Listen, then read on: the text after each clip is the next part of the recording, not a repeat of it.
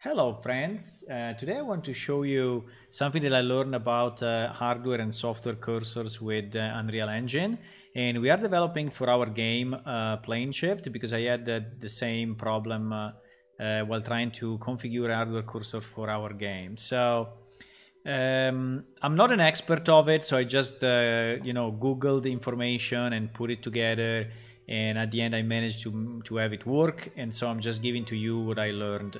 So the first thing that I learned is that there are hardware and software cursors that you can use, and actually you can see those in the configuration of Unreal Engine. In fact, if you go under user interface, under project user interface, you will see hardware cursors and software cursors, right? And I asked myself, okay, what's the difference? So the difference is that the hardware cursors are drawn directly by the GPU. So basically the GPU has a method to overlay a small picture directly on the screen, and so is managing natively this functionality. And to move the cursor, you can just drive some variables directly on the GPU. And so it is done for you by Unreal Engine, so you don't really need to do anything on that. But basically the point is that the hardware cursor is moving the pointer and is not requiring a redraw of the portion that has been covered, by the cursor, and so performance are better. On the other side, software cursor are just a widget that you create in Unreal Engine and you associate it to your cursor, and so you have all the capabilities and power of a widget.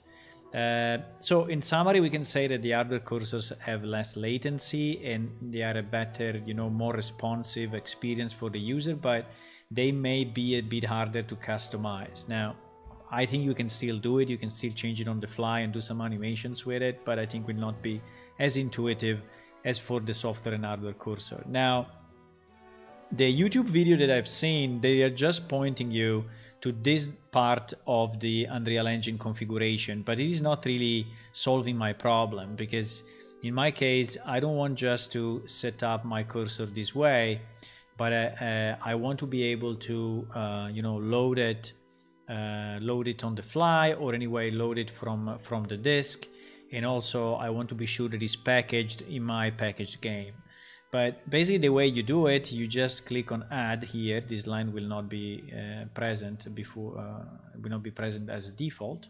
So you just click here and you add your cursor path. Now the cursor path is very important to mouse over here, because under the cursor path is actually explaining you how the thing works. So, and also is explaining you which kind of files are read and how they are read. Basically what I understand is that if you want to go multi-platform, you need to use a PNG file, while if you are on Windows, you can also use other format like ANI file or CUR, right? But my problem was that this one was not really picked up the proper way in a packaged game. So when you package, basically this file, which is pointing to a slide directory in your system, is not packaged, right?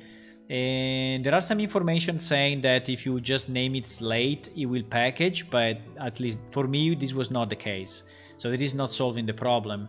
The difference, please be very careful on the fact that these files are PNG, they are not U assets, right? So this means that this is not a texture inside Unreal Engine, but is actually a cursor that lives in this directory.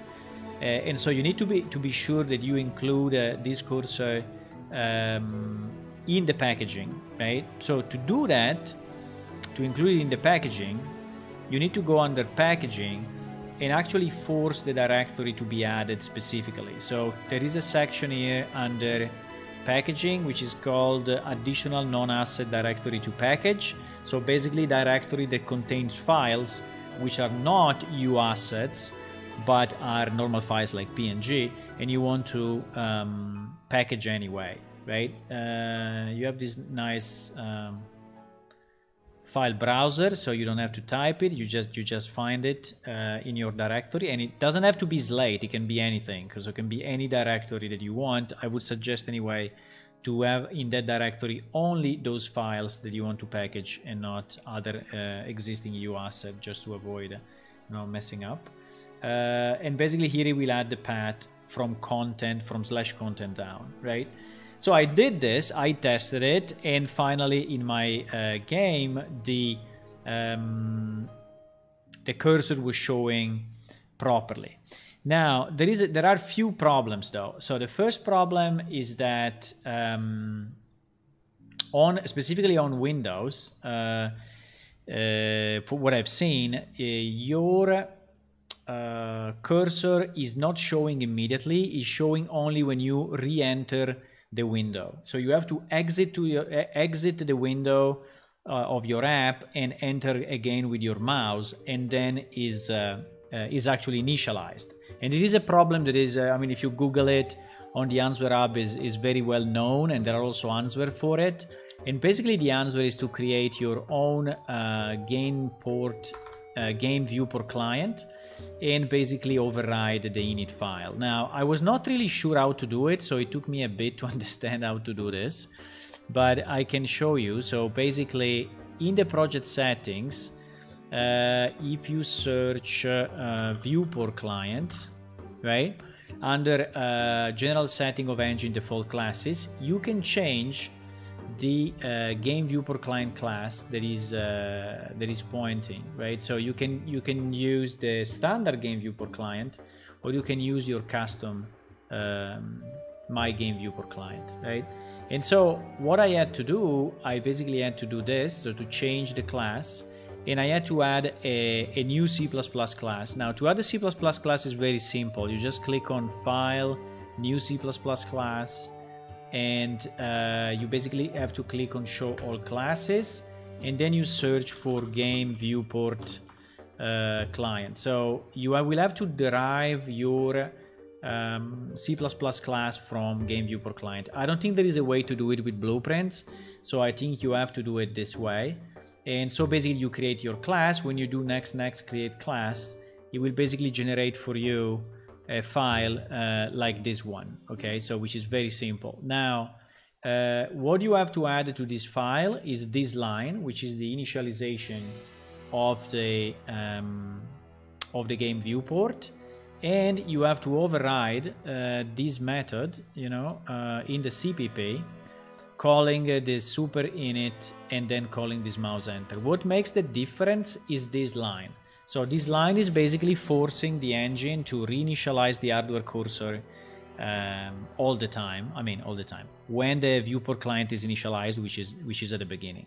And so when I did this, I could finally have, you know, my mouse cursors, my overridden mouse cursor properly set and working without having the need to go back and forth between the window and outside of the window. So if I launch the example, I just have a key. When I press M, the cursor appears, and you see that in this case I had to go out and in and out. This is because I didn't recompile it with my change.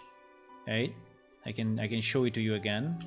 You see that you see the Windows cursor, but if you go out and then you go in, the mouse is now correct. Okay, so this is because I didn't switch and compile with this change, right? Because it was like this because I was doing the test, right? But if you add this line, then it will properly show and immediately show. Okay, so this is all I wanted to show you. If you want to check our game, is planeshift.it. It's an MMO game which is free to play, and we are porting it to Unreal. We are pretty much done with it, but still there is some work, and if you want to join, you're welcome to join. We have a kind of an open development cycle. So yes, thank you and bye.